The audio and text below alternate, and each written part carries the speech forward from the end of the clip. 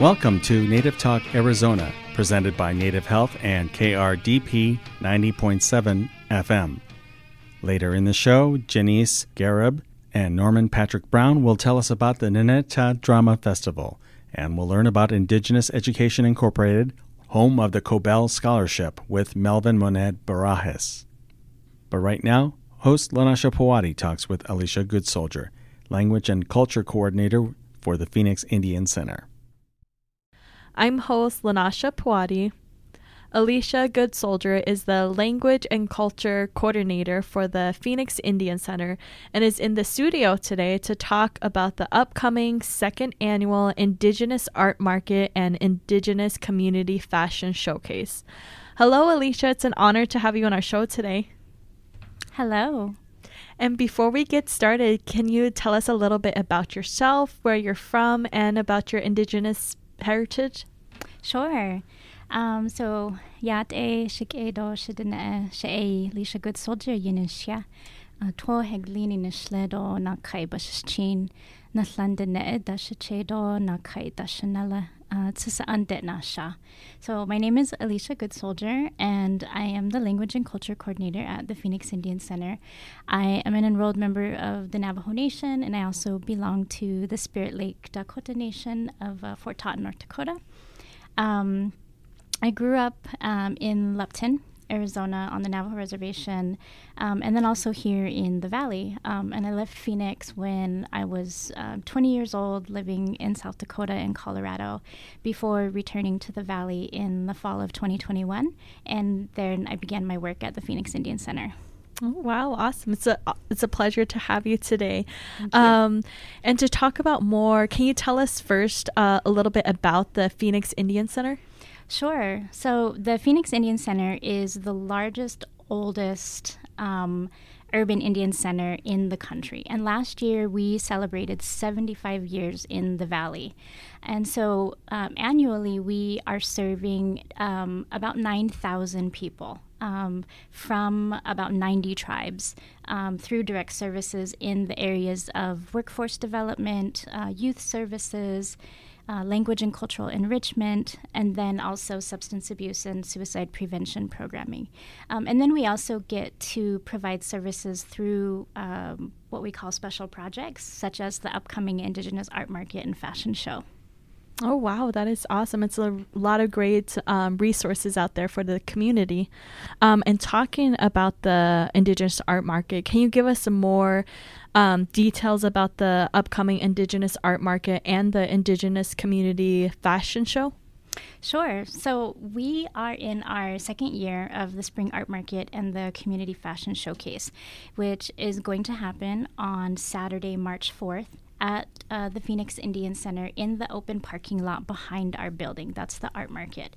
So we're going to have over 50 Indigenous vendors from about 9 a.m. to about 3 p.m. We're going to have food vendors from Emerson's Food Truck, Val's Fry Bread, Space Coffee, and then also Blue Nadant Sweets, which are all Indigenous-owned food businesses here in the Valley. And our music is going to be provided by Sean Martinez, a.k.a. DJ Tribal Touch, who's the entertainment director of the Phoenix Suns and also a really great partner with the Phoenix Indian Center. So it's free admission, free parking, and just in case anybody's wondering, we did sell out on all of our vendor spaces, but we do have a wait list. So if you're interested, feel free to contact us at the Phoenix Indian Center if you want to get on that wait list. And then with regards to the fashion show, just like our inaugural fashion show in 2022, we're heading back to Brophy College Preparatory. So we've been really fortunate to cultivate a partnership with Brophy over the last year, and really grateful to them for allowing us to utilize their space again. And last year, we had a really great turnout, amazing turnout, and I think this year just really proves to be even more amazing. Last year, like I said, last year's was a really great turnout, and we're hoping to like double the amount of people that we had last year. So the night is going to be emceed by Aseki LaFrance Shashere, who's the Navajo founder of Asheh Beauty, which is a luxury skincare and cosmetics brand, and she's coming from Windarock. And we are going to have a silent auction and a judged community fashion showcase that is going to be featuring our local community members, youth, elders, who are going to be showcasing their traditional and contemporary designed pieces. So this could be a piece of clothing, it could be accessories, jewelry. And then, of course, the main event of the evening, we're going to be showcasing 4 incredibly talented designers, and they are Kathleen Tom Garcia, Cher Thomas, Jared Ivans Massey, and Charlene Yellowhair Jones. Oh, wow. That is so exciting and a great way to support the Indigenous vendors, community in general out there. Can you let us know what is the goal of these programs? Right. So I think with the art market, we know we have incredible artisans in the area, right? So it gives them an opportunity to showcase their art and then also earn an income. And we strategically have this art market the same weekend as the Heard Museum Indian Market. And the fact that we are just down the road from them provides that opportunity not only for the artisans, but also for the buyers. And then, also just providing the opportunity for those who might not be able to get into the herd or who've been waitlisted, they can, they are able to come down to our art market and show their work. And the Herd Museum's been really supportive of this, so that's really great to have their support. With regards to the fashion show, again, we really want to uplift, showcase, and provide a platform for those who want to move into the next step of their creative journey. And so, in fact, one of our featured fashion designers, Kathleen Tom Garcia, she actually began her sewing career in one of our virtual ribbon skirt classes during the pandemic. Oh, wow. Yeah. So she had never sewn a skirt before or even used a sewing machine, right? But after taking the class and working on her sewing, she really began to cultivate her talent. And so she began to make more skirts and then eventually found her way into our community fashion showcase last year. And she placed first in her category. And so this year, we actually invited her to teach ribbon skirt making classes for our community. And then, of course, invited her to be one of our featured fashion designers. And so I think that's the impetus for our work, is providing opportunities for our community and seeing them come full circle. Oh, yes, that is so amazing. Is there anything else you would like to share with our listeners?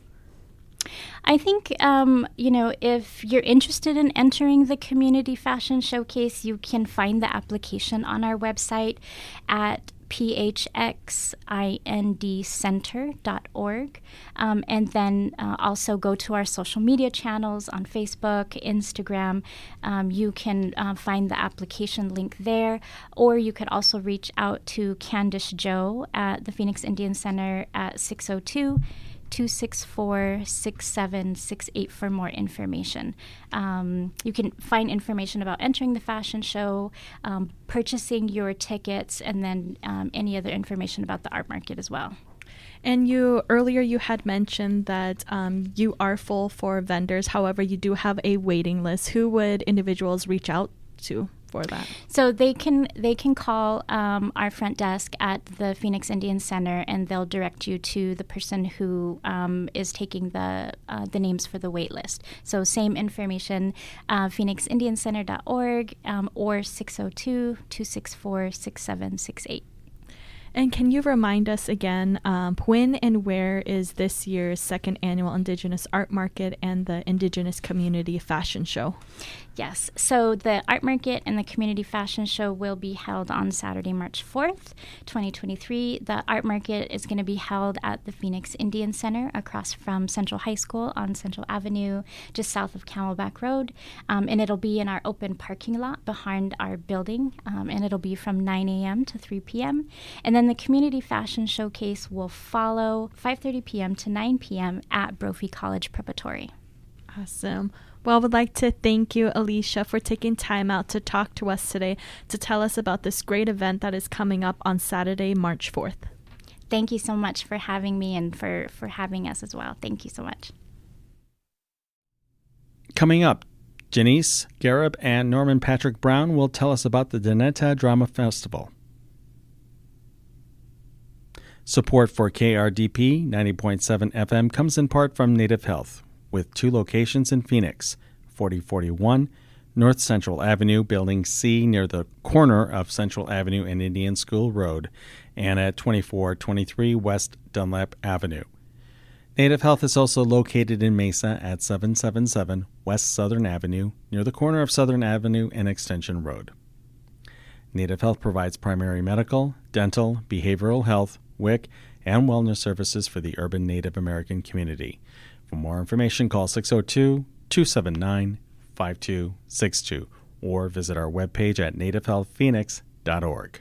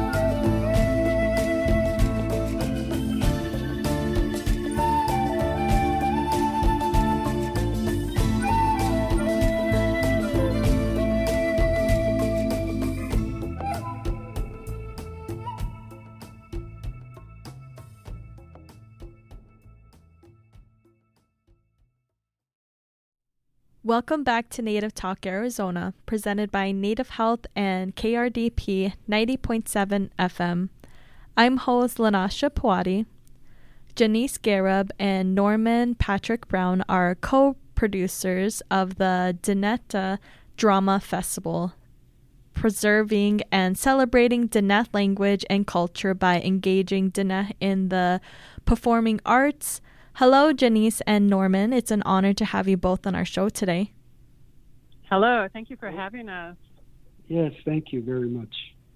And before we get started, can you both tell us a little bit about yourself, where you're from, and about your Indigenous heritage? Yes, my name is Norman Patrick Brown, and I'm Sedna Bifi, Bipi Totli, Bushishchin. Those are my 2 clans. I'm from the Navajo Nation. I'm originally from Chinle, Arizona. And over my lifetime, I've acted in professional plays, Canada, New York, and I've done some featured roles in indie films as a professional actor. I'm also a writer, director, and screenwriter, as well as a playwright. Great. And this is Jenice, and I am Bilagana of English, Welsh, and Scottish descent, and I live in New Mexico. And my theater journey started when I was very young, 10 years old. I was an usher at the Old Globe Theater in San Diego, and I've done... not in front of the theater, but behind the scenes, have run a theater company and done things like been on book and run, box office And I'm also a produced playwright. I've had 3 of my plays produced. So it's been a constant throughout my life.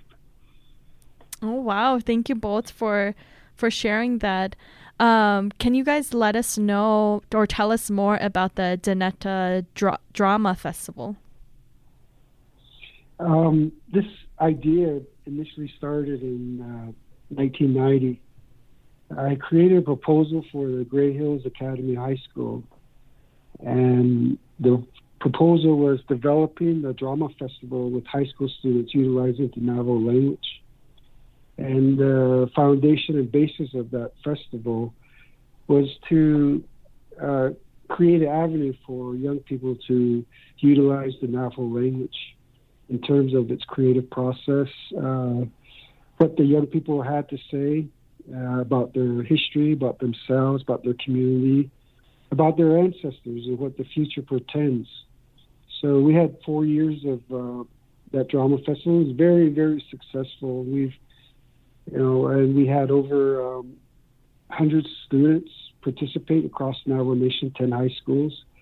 And at the end, we had best actor, best actress, best playwright, best director. So it was all student-driven, and they wrote and directed their own plays under the guidance of Navajo language teachers and drama teachers.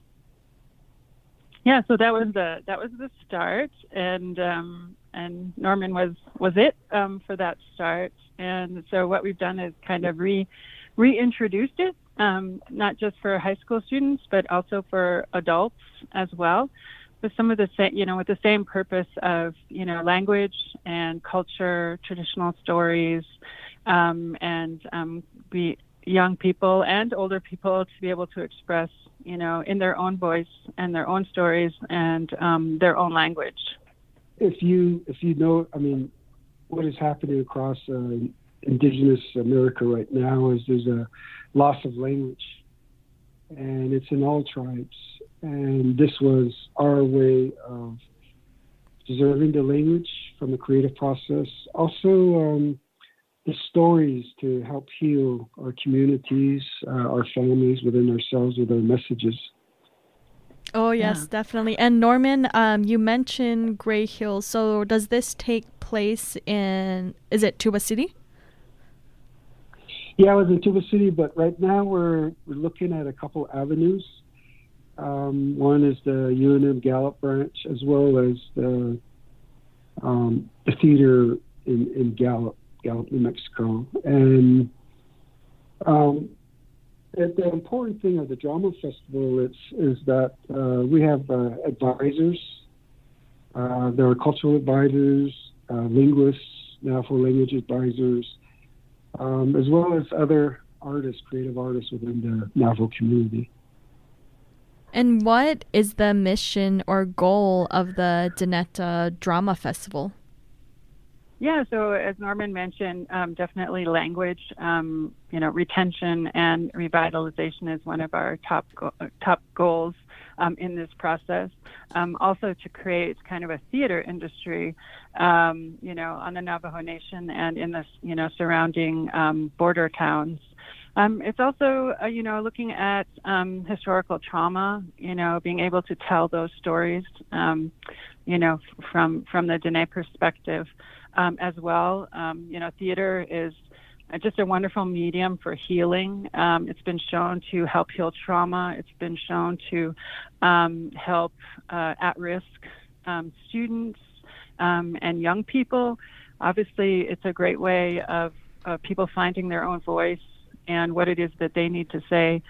So all of those things are part of the mission. It's a pretty big mission and goal, but to be able to see people be able to create and share and try new things, it's just wonderful to see.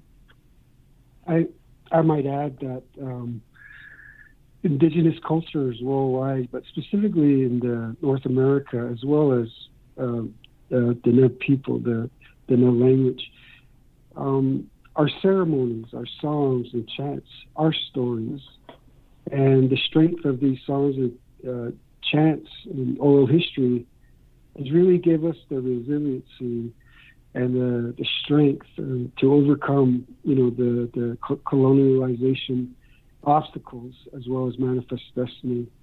And storytelling is the foundation of all Indigenous societies. And within the Navajo Nation, in the winter, we're told stories about moral, how to live a good life, values and ideals. And the way to teach our children is using, different animals and birds, in guiding them on the right path in this role of being a good human being. And Norman, did you say that high school students that participate in this, are they all over, like high schools from all over the Navajo reservation? Yeah, we had, initially at the beginning, we had 6 schools located on the Navajo Nation. And towards the end of the 4 years, we had 10 schools participate. And it was just one of the most incredible, it was just an incredible festival to see. We had students that came the full 4 years, and over the years I've seen them in, supermarkets or, restaurants, and, hey, Mr. Brown, you remember me? I said, yeah, you're one of the 100, that came, and, they're very successful. A lot of them are nurses and, they're carpenters. Well, I mean, it's just a really good, they acknowledge how the festival helped them, within their own personal lives, as well as their creative process and the work that they do. Oh, wow. You guys are really making a difference in the youth. But Norman and Jenice, can you let us know, are there any upcoming chances for people to submit playwriting scripts? Yeah, right now we have our short works competition. That's what's kind of up front. The deadline is actually right now February 28th, and assuming we'll have enough plays coming in, we might extend, but go for the February 28th if someone is interested. That short competition is basically 10-minute plays, so it's 10 pages, and there are 4 categories that someone can submit to, and that being, adult in Diné and in or in English, and then youth under 18 in Diné or in English. And the theme for that is Diné matriarch. So that's what's kind of coming up the most quickly. Yeah, the festival is honoring the resiliency and the strength and foundation of the matriarchs in Navajo society. For we the first when we introduce ourselves, the first clan we introduce is our mother's clan, and what we wanted to is acknowledge the role of the Navajo women through history, in terms of their guidance and resistance against colonialization, their guidance in moving our nation forward. There's so many stories regarding our Navajo leaders taking the advice of the Navajo women. The women, the matriarchs, own the land. They own the livestock and the home. Our role as men is to protect and honor the women's role in our society. They are truly the foundation of our people, and we're asking that all participants acknowledge their place, some important aspect of Navajo women in their role in modern, maybe ancient or the past societies, and even the future. So, we're honoring the matriarchs, the Navajo women who have been so critical and so important to our survival. As you know, there's a Navajo Nation vice president, which is very historical, who is female, and the speaker of the Navajo Nation Council is a young Diné woman. So we're very excited. We have new Navajo women leaders in the Navajo Nation Council. So, we're real excited for the future because of the role of the Navajo women today. Going back to the playwright scripts and your short works, are they the same thing as the short works competition? Yes. Okay. Yes, that is our short works competition. Yes. Okay. Yeah, that's the next one. we're trying to build a kind of a foundation of playwrights, and both in English and hopefully preferably in the Navajo language. And so some of what we found is, to do a full-length play or a one-act play is kind of daunting for new playwrights. And so to also encourage, the creation of smaller plays that might be a little more easier for some people, to jump into and do. So that's one of the reasons that we've started the Short Works competition. Some of the other things just to kind of stimulate and create a foundation also, we're working on some playwriting prompt cards to help stimulate ideas and things like telling stories and character sketches and those kinds of things. And we're also working on a kind of Zoom or a video series to really talk about playwriting and everything from the script format to, how do you write dialogue, all of those kinds of things to keep building that kind of foundation or building on, some of the foundation that's already there. Also, a basic intro into directing, stage managing, the role of lighting and mood.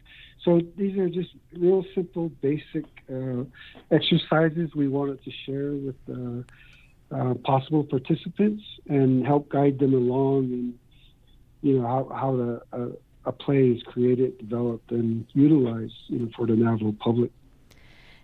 And do either one of you have a favorite story or script? Wow.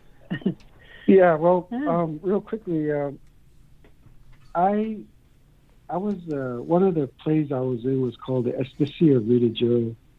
It was the historical play back in the 1960s that was set in Canada as a 2-act play, and involved a young Native girl coming from the bush and coming, into the urban areas of Canada City and what she went through and how she survived. And, it was a message of how a young Native girl was overcome by modern society. And that was one of the plays I was in. In fact, it was what guided me to where I am today. So that was one of the greatest plays that I've written. The Elicia of Rita Joe by George Riga. Yeah, I would just say, in general, there are so many plays that have really moved me. And I think that's one of the beauties of being able to have a lot of different voices and a lot of, new views and new ways of tackling subjects. And that's partly why I was inspired to do these prompts for people, because sometimes we get stuck in our own old way of, kind of thinking that maybe that person or that character isn't important enough or that story isn't important enough. So I'm always awed by plays, whether they're, larger popular plays or homegrown stories, about looking at things from a different angle or a different aspect or a character that you may not have originally thought was worthy of a story or worthy of a play, but actually is.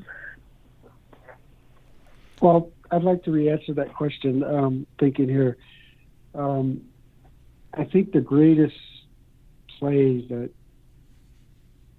I had the blessings to see and watch was the creation of these short plays, 30-minute plays, created by Navajo students, all in the Navajo language. And it is just incredible to see these young people, how they written, what they wrote, and how they presented it in the language. And I would say that was the greatest highlight of my life. I might add that it was along with Hannah Yazzie, who was our cultural advisor.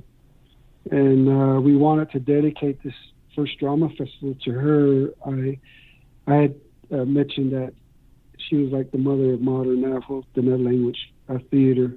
And she's in her late 70s now. And we'd like to honor her for her guidance. And, she helped put this drama festival the first 4 years. Oh, wow, that's amazing. And it is, like you mentioned, it is preserving the Navajo language. And finally, how can our listeners learn more about Dinétah Drama Festival, and how can they contact you, or who can they contact if they have further questions? Sure. So we have our website, which is DinétahDramaFest.org, DINETAH, drama, DRAMA, fest, FEST.org, all one word. So we have a lot there on our website, and we can be contacted through our website, or you can email directly at DinétahDramaFest@gmail.com. You know, the strength of an indigenous language to an indigenous nation is the strength of its language. For within that language, we communicate with the natural world through our stories of song and prayer and ceremony. So that was one of the main reasons that we put this drama festival together, is to enhance our worldview as Indigenous people, specifically the Diné people, the richness of our society, the richness of our geographical sacred places. You know, the stars and the astronomy that guide us when to have ceremonies. So it's such a rich possibility, you know, of preserving our language. And I'd just like to add that. Well, I'd like to thank you both, Jenice and Norman, for taking time out to talk to us today, to tell us about this great drama festival that you guys have put together that is a great impact to the Navajo Nation. Thank you. Thank you for having us. Thank you. Yes, thank you. Mm-hmm. Up next, we'll learn about Indigenous Education Incorporated. Support for KRDP 90.7 FM comes in part from Native Health, with 2 locations in Phoenix, 4041 North Central Avenue, Building C, near the corner of Central Avenue and Indian School Road, and at 2423 West Dunlap Avenue. Native Health is also located in Mesa at 777 West Southern Avenue, near the corner of Southern Avenue and Extension Road. Native Health Family Advocates can help you enroll, renew, or update your access information. This can be done in person, on the phone, or via Zoom, days, nights, or weekends. It's fast, easy, and can make a difference in keeping your health care coverage. For more information, call 602-279-5262.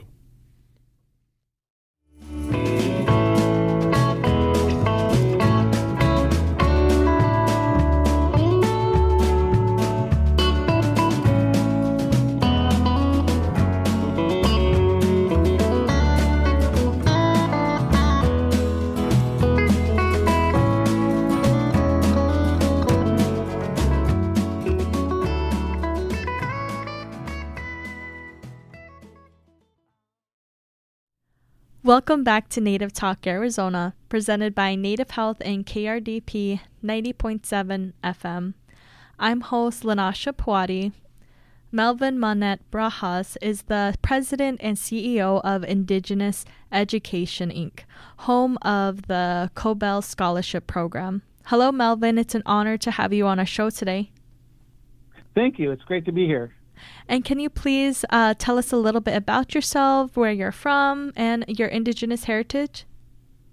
Sure. At my age, there's no such thing as a little bit, but I will try. I'm an enrolled citizen of the Turtle Mountain Band of Chippewa Indians in North Dakota. My parents were J.J. and Mary Monette, and my paternal grandparents are Joe and Caroline Monette, and my maternal grandparents are John and Amelia Lenore, all members of the Turtle Mountain Band of Chippewa Indians themselves. My childhood was spent there in the Turtle Mountains at the Ojibwa Indian School. During my transition into my teens, my father moved us to the Spirit Lake Reservation, where my mother has a lot of family as well, although they are enrolled in the Turtle Mountains. I graduated from high school there at the Four Winds Community High School and went on to attend the University of North Dakota, where I obtained both my master's and my bachelor's in education. There's a whole bunch of other stuff that I've done up to the point of getting to the Cobell Scholarship Program for the state of Minnesota, the University of Minnesota, the American Indian Graduate Center, which is now known as Native Forward Scholars Fund, And it was there that I was tapped to become the first CEO or the founding CEO for the Cobell Scholarship Program to be administered by Indigenous Education, Inc. Oh, wow. That is amazing. And tell us more about this Cobell Scholarship. The Cobell Scholarship is a result of the Cobell versus Salazar settlement, which was the federal lawsuit brought against the Department of Interior regarding the mismanagement of individual Indian monies or our land that we have in trust as Native people.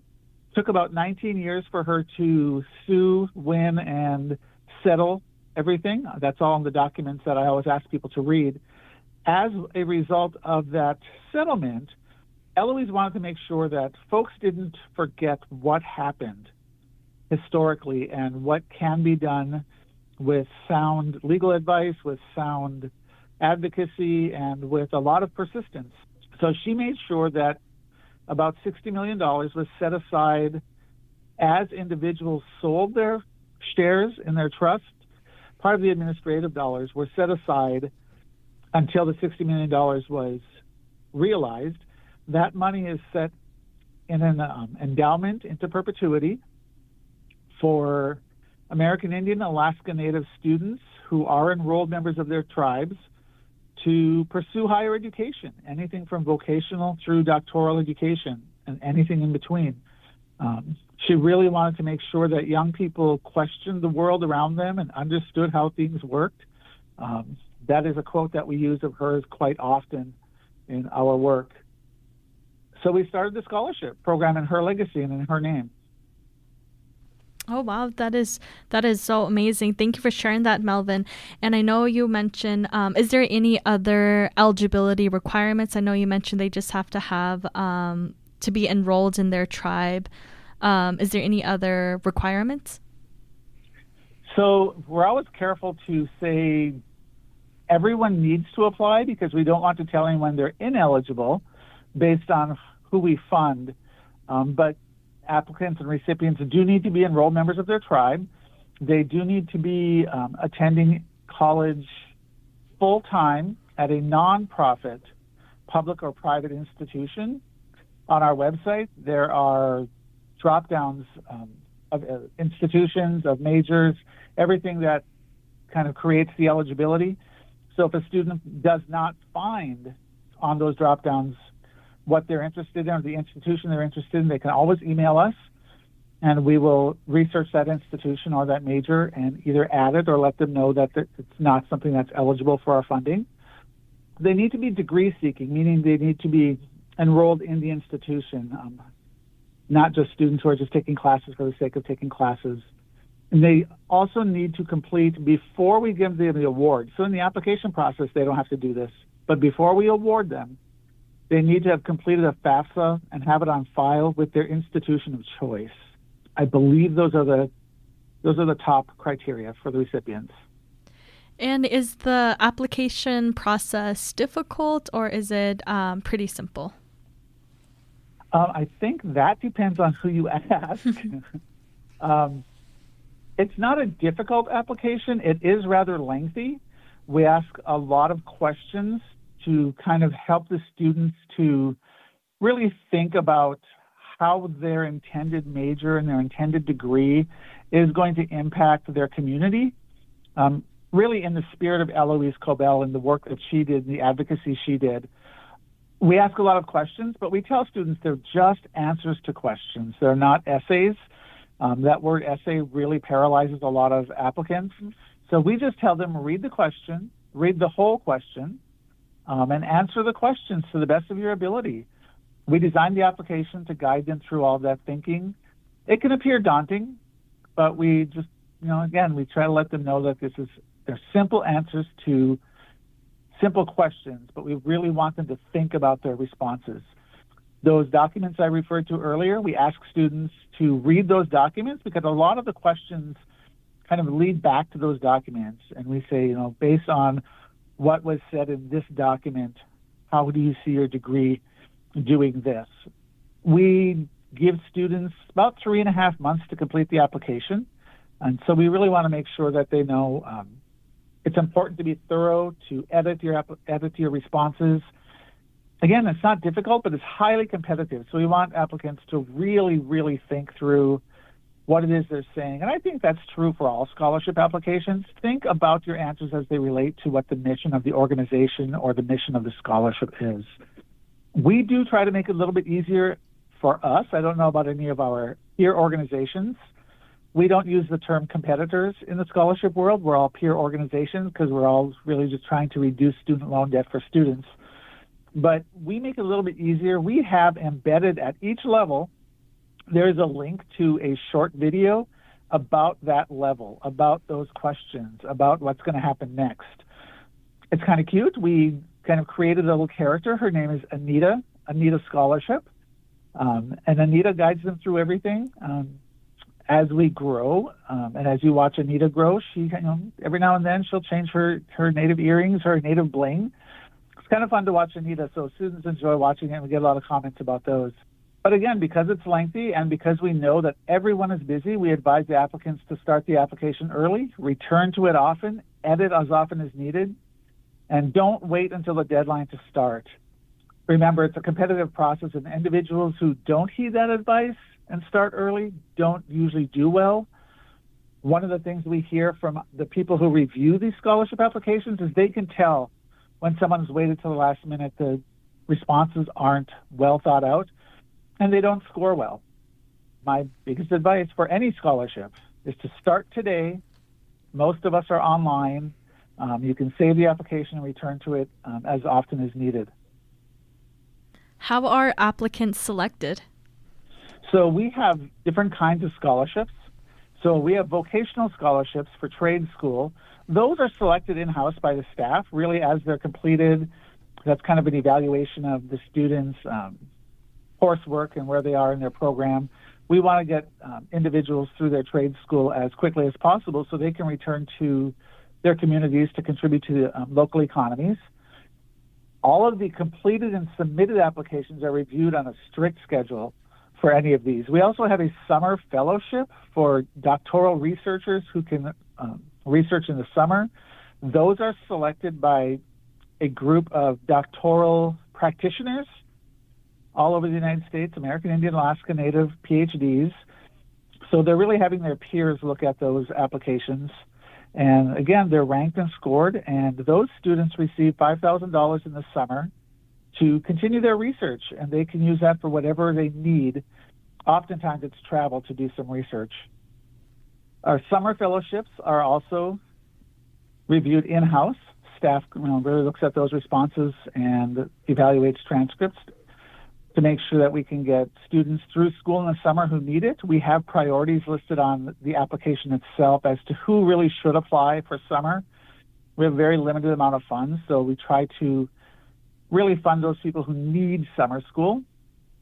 Otherwise, the main scholarships, the undergraduate and graduate level scholarships for the academic years, they're reviewed by external reviewers. We hire American Indian, Alaska Native practitioners in higher education, in college preparation, and in tribal education departments, tribal scholarship programs. We hire them to review all of the applications that are completed twice. They rank them, they score them. Sometimes they make comments on them, especially if somebody scores really well or really badly. We want to make sure that we can give them feedback if they need it. So we ask reviewers to do that. That is done through the month of April every year. And on May 1st, or the first week of May, we then let people know that they're either a finalist or on a wait list, or they're not funded. We want to make sure people know they're not funded so they can search for other funding, or that they can alert other funders that I didn't get this, but hey, I'm still waiting on you guys. We want to make sure that. And then when we make an offer, finalists have 10 days to accept the offer. Everything is done online. There's no paper to send back and forth, nothing in fax. In fact, we don't even own a fax machine. Everything is done right within the file where they began the application itself. And then they have the entire summer to get us the documents they need, all their transcripts, their grades, their course enrollments. For the most part, we do require that someone is enrolled in their tribe, as stated earlier. We actually do most of that work for the tribes that will work with us they have a special link to our system where they can go in, see who from their tribe is applying or got an offer, and they can verify it right there within the system. So this applicant or the finalist does not have to go to their tribe, doesn't have to try to get the paperwork. For most tribes do that with us. And we do the same type of system with colleges and universities. And this all happens over the summer. When most people are enjoying their summers, my team is chasing this stuff down every day all summer to make sure students get their money in August when they need it. And Melvin, how many scholarships have you distributed? So we opened in 2015, about, I want to say February. We started in February of 2015. Since that day, we have funded 4,600 scholars. More than that, I just signed another handful of checks today. These students have attended over 750 schools, though that means we've distributed more than 13,000 individual scholarships since February of 2015. And we've also supported 31 summer research fellows. Every summer, five of them are funded. Last year we had a tiebreaker, and instead of breaking the tie, we awarded 2 of them. So we had 6 of them last summer. And do you have any favorite success stories? You know, we love all of our scholars. They're telling us stories all the time. A couple of things as an organization that we've done that we're really proud of and that makes us happy is those 31 summer research fellows. All 31 of them, when they apply and they get this fellowship, they do not have their dissertation yet. And since we started the program, I was notified today that there are 17 of them who have completed their PhDs and are practitioners in their fields or instructors in their fields. That's kind of one of my favorite stories. And the other is really working and collaborating with what we call the National Native Scholarship Providers Working Group. Myself with the CEOs of the American Indian Science and Engineering Society, Native Forward Scholars Fund, and the American Indian College Fund got together and said, you know, we really need to learn more about what's happening with Native students all over. We all fund the same students at different times in their academic careers, from tribal colleges and community college all the way through doctoral programs. So they find us individually at different times in their career. So we started a research project funded by a couple of national foundations, and we've recently published what is called the American Indian Student Affordability College Affordability Research Project. It's linked on our website at cobelscholar.org, also on the websites of those peer organizations I talked about. We find that to be a success because for years, scholarship organizations, like I said earlier, were almost competitive with one another. But we realized we all look for different funding sources. We also all fund students at different parts of their career. So we are partners and peers rather than competitive. And it's really changed a lot for the way we work together and the way that our students and scholars see us. And Melvin, how can our listeners learn more about the Cobell Scholarship, and how can they contact you for further questions? So to find out more about us, we are very deliberate in keeping our website as sparse as possible. Go to cobelscholar.org. Our history is there, stories about the Eloise herself and about the settlement are right there, eligibility criteria. I'm told that we are uploading links right now to all of those fellows and the work that they've done. So you can read about who's out there doing what in Indian country. To contact us, please don't contact me because, like I said, I have an amazing team and they do all the work and they know everything. I just need to hire very, very good people. So they should.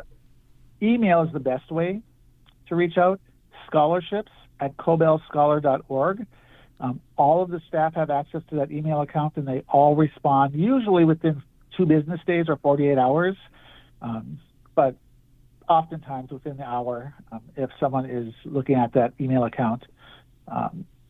That's the best way to reach out to us and ask questions. Would like to thank you, Melvin, for taking time out to talk to us today to tell us about this amazing scholarship, the Cobell Scholarship that you have to offer. Thank you. Thank you for inviting me. Thank you for listening to Native Talk Arizona, presented by Native Health and 90.7 FM KRDP. Our executive producer is Susan Levy, sound engineer is Javier Quiroga, and our host is Lanasha Puadi. We hope you will tune in again next week. If you have any questions, please reach us at nativetalkaz@listen2krdp.com.